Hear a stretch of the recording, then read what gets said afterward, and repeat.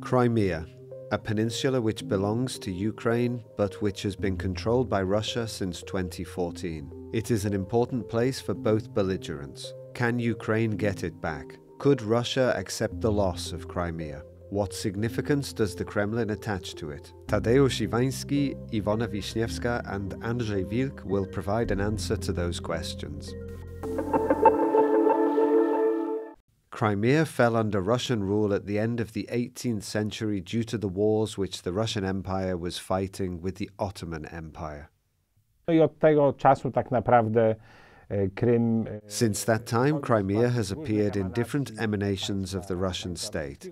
There are short episodes, for example, the Ukrainian Liberation War in the 1820s. There was an episode when Crimea, or a part of it, was under the control of the Ukrainian People's Republic.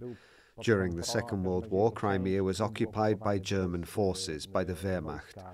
But in general, from that time, Crimea was Russian until it was passed to the Ukrainian Soviet Socialist Republic in 1954. So it was de facto still within the communist state, the Soviet Union, but its allocation was changed. There are different theories as to why Nikita Khrushchev decided to take this step. Ja osobiście najbardziej lubię taką teorię, taką hipotezę. I am personally most convinced by the theory, the hypothesis that it stemmed from the anniversary issue. 1954 was also the 300th anniversary of the Pereyaslav Union when, according to Russian and later Soviet propaganda, Ukraine united with Russia. This fits in very well with the concept of Ruski Mir, etc. So, when Hetman Khmelnytsky transferred the Cossack state to the protection of the Russian Empire, there were class-related matters here because Khmelnytsky had waged a war against the Polish nobles, and there were matters related to religion, meaning as a defender of the one true Orthodox faith, he submitted himself to the protection of the Third Rome, which Moscow called itself then. And this is one of those theories, very sensible in my opinion. It was a large-scale propaganda event.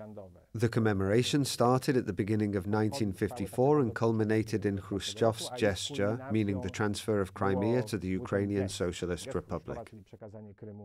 Another theory points at the importance of Ukraine for Khrushchev himself. For years, he was the first secretary of the Communist Party of Ukraine, and later, support from the party apparatus there allowed him to attain the leadership of the USSR after Stalin's death. The 1950s also saw the beginning of the great communist construction projects, for example, the North Crimean Canal, which made it possible to bring water from the river Dnieper to the land in the northern part of the peninsula.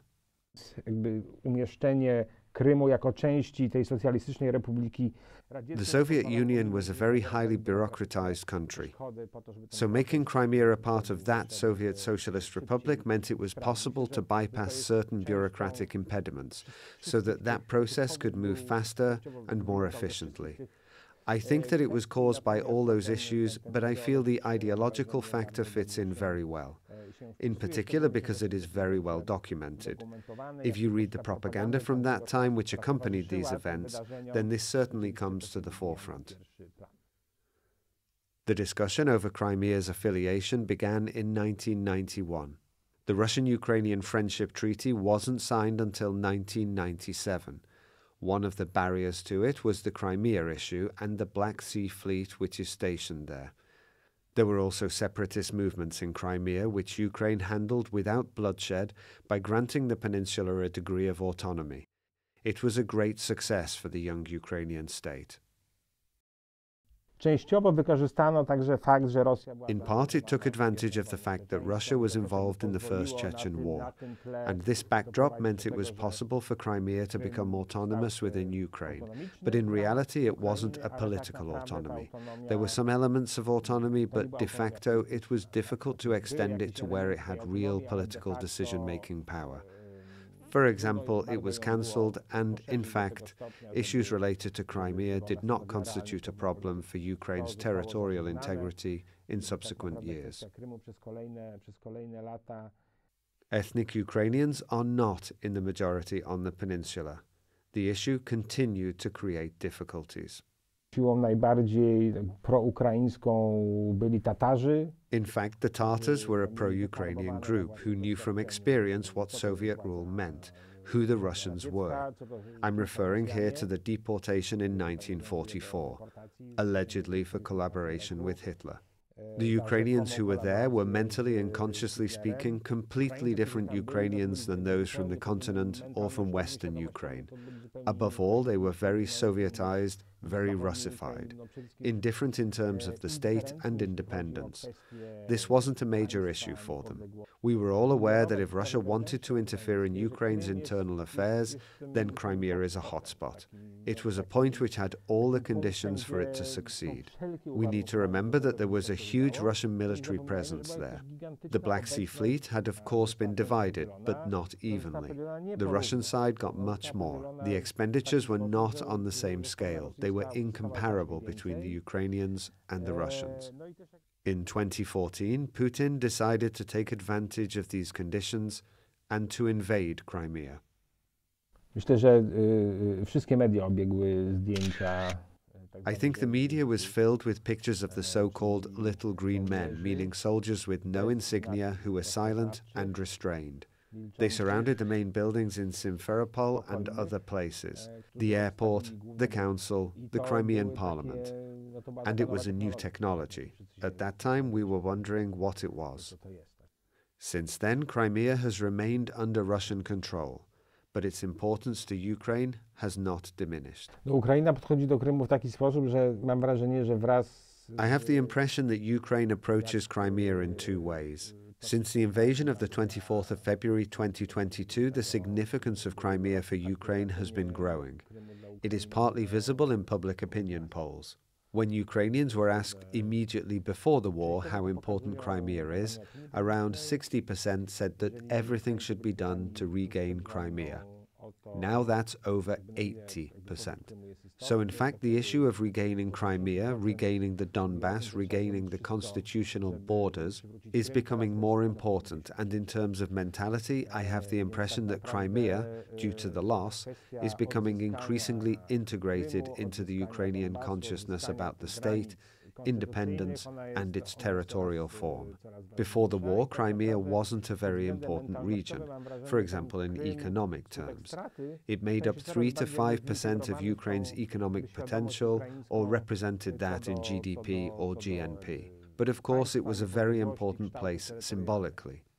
It was part of Ukraine. It was a beautiful tourist location to be proud of. All the brochures promoting Ukraine's tourist attractions had Crimea as an integral place. The Russian aggression in 2014 brought a crucial change. Mam wrażenie, że te kwestie takie tożsamościowe, mentalnościowe, one nie. I have the impression that these issues of identity and mentality were not as important as they are now. Ukrainians went to Crimea, they knew that people speak Russian there, so they spoke Russian. It was treated as something normal and natural. Even if someone saw it as an issue, little could be done about it. In fact, it would be a big problem to Ukrainianize Crimea. They didn't want to antagonize the mainly Russian-speaking society of Crimea. In connection to that, I have the impression that the further Russia goes regarding Crimea, the stronger the opposite reaction is in Ukrainian society, and Crimea becomes more visible in Ukrainians' mental map. However, Crimea is also incredibly important for Russia. Dla tej akcji Krym Nasz w 2014 roku. We need to remember that Putin, to a large degree, is building his political legacy on the 2014 Crimea is Ours campaign. Crimea is symbolically essential for Russia. There's the baptism of Rus. Volodymyr the Great was first baptized in Chersonesus, on the territory of Crimea, and only later baptized Kyiv and the people there. There's the issue of large military campaigns, the Crimean War, the siege of Sevastopol during the Second World War. Sevastopol is a hero city in the Soviet and Russian nomenclature. For very many reasons, Crimea is a place Russians will not give up. I have the impression that it would be easier for them to give up the Donbass. The importance which Crimea has for Russia increased when Western sanctions were imposed in 2014. Te represje wobec głównych przedstawicieli rosyjskiej elity putinowskiej. These sanctions were leveled at the main members of the Putin elite in Russia, Above all, Arkady Rotenberg and Yuri Kowalczuk, two of his closest friends, and above all bankers, people who directly compile assets, and we can presume that some of those assets belong directly to Putin. Both the Kremlin and Putin used Crimea, the peninsula which Russia seized, to compensate the people who'd lost out due to the sanctions related to the annexation. The Crimea is our slogan was incredibly popular in Russian society and helped Putin boost his support, and the Putin elite took that slogan to heart. In fact, we can say that the businesses and Ukrainian property nationalized by Russia were in large part subsequently privatized, and Kowalczuk and Rotenberg were the beneficiaries of this privatization. In addition to that, Kowalczuk, besides the sanatoriums and resorts, acquired further vineyards, which we can say are world famous. They are certainly well known in the former Soviet Union. For example, Masandra, one of the main vineyards. Kowalczuk acquired it and its wine collection for almost nothing. The collection is one of the largest in the world and is over 100 years old. The compensation for the oligarchs is, however, only one element of Putin's Crimea policy. Drugim elementem to było oczywiście taka A policy directed towards Russian society and also towards the West was another element. It stated that Crimea was becoming a genuine part of Russia. In connection with that were all the infrastructure projects which enabled Crimea to join Russia. The construction of the bridge to Crimea, electricity supplies, meaning the construction of an electricity bridge, and the construction of electric power plants in Crimea, powered by gas directly supplied by Russia. A gas pipeline needed to be constructed for that. All these elements were either implemented from the budgets of state-owned Russian corporations or directly by the Russian budget. And the beneficiaries of these public procurements were again people linked to President Putin. Rotenberg built the Crimean bridge at a cost of $4 billion, and this was an additional element in the enrichment of the people close to Putin.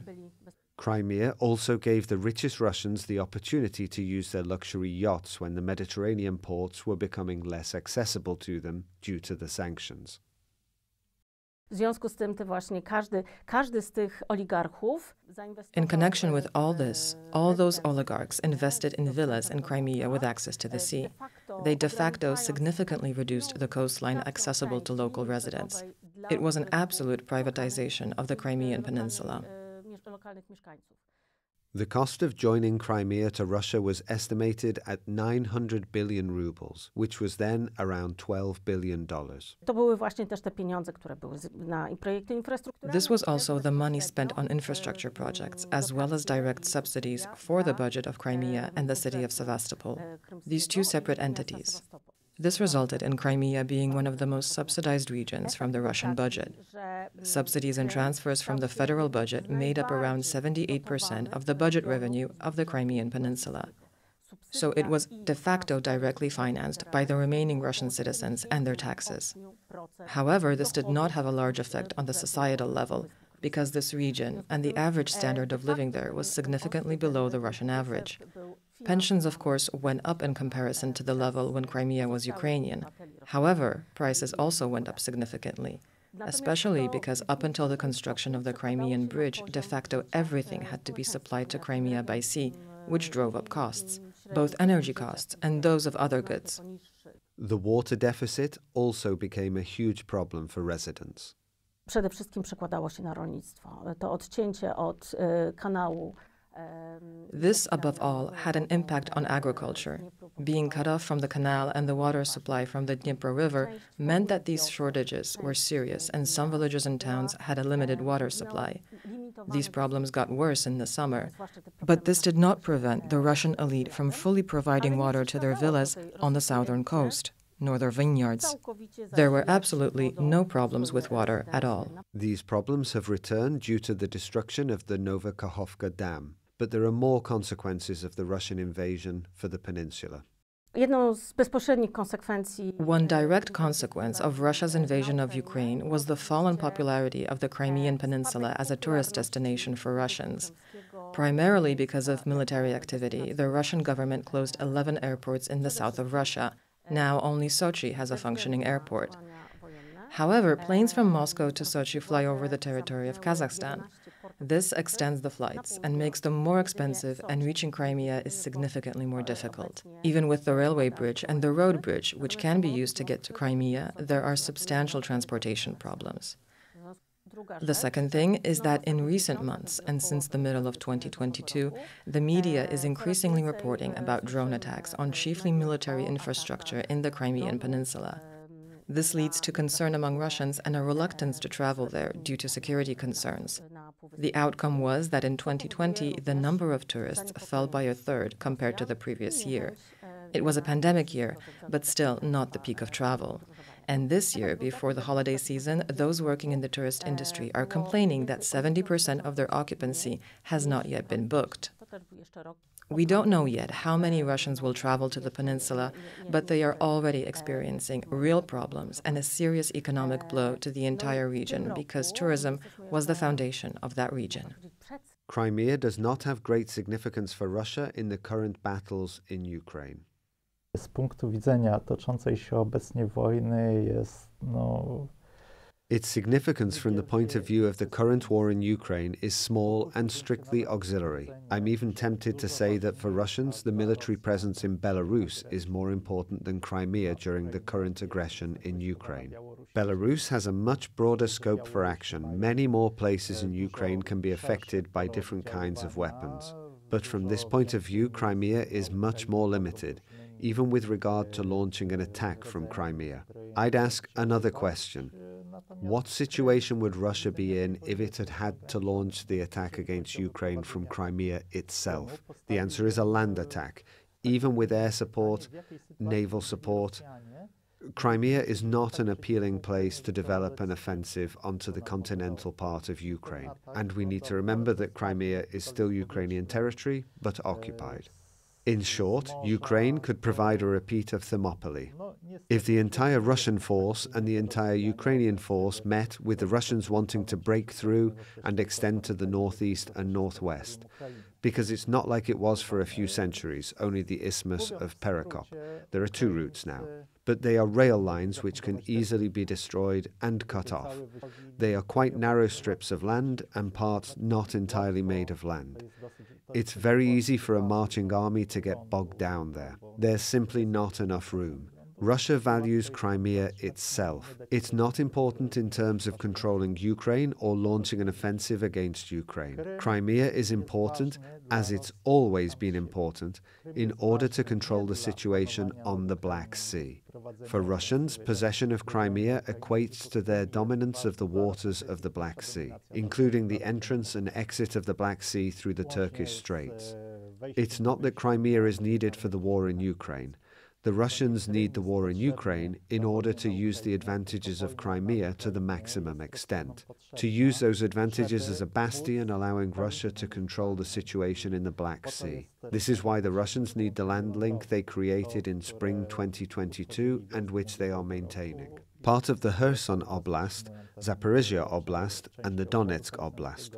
The most important factor for Russia to use Crimea is whether they have the land link.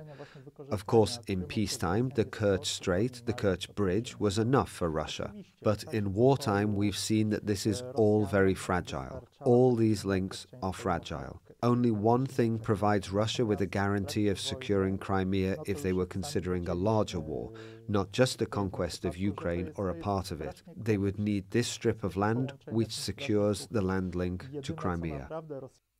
Ukraine's potential recapture of Crimea will depend on both the political and the military factors.